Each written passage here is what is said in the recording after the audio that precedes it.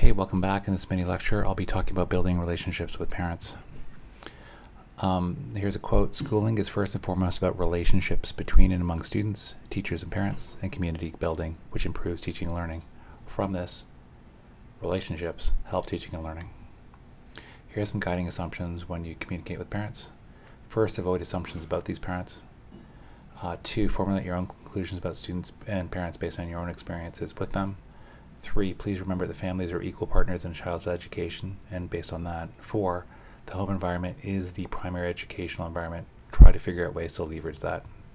In terms of making formal parental contact, 1, maintain contact with parents is critical. Remember that.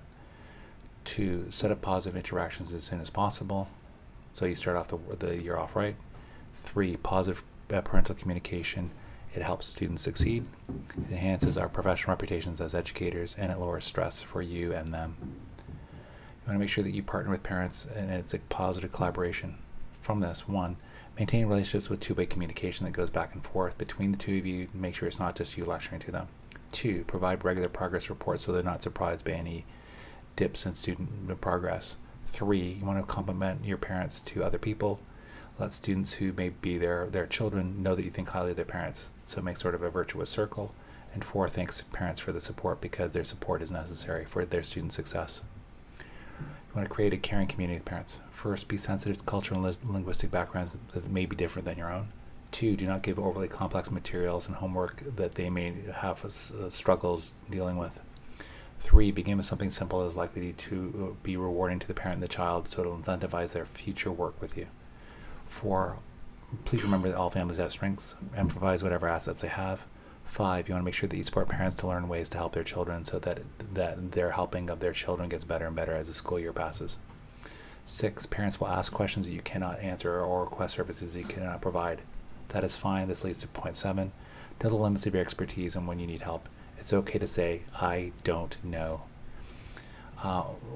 When you do all this and you're involving parents, this type of formal involvement in their child's education may be new to parents, and that's okay. Maybe hopefully it will lead to a broader use of parents and their involvement in your class beyond.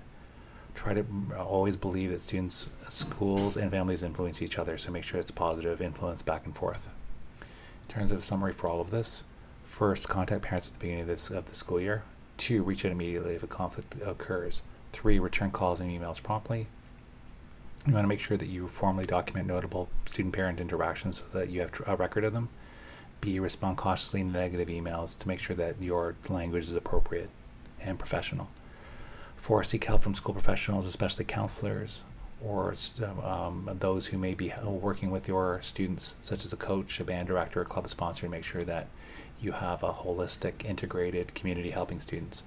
5, you want to notify administration about tense situations that may arise in the future so that they're not surprised. And 6, do not be intimidated or abused by parents. Work collaboratively, and I'm sure if you're proactive and you're kind and gentle, you can solve any situations. A final quote: coming together is a beginning, keeping together is progress, working together is success. I hope that you can work together with your parents for a successful school year. This is Building a Relationship with Parents. Thanks for watching. Take care. Hope to see you again soon.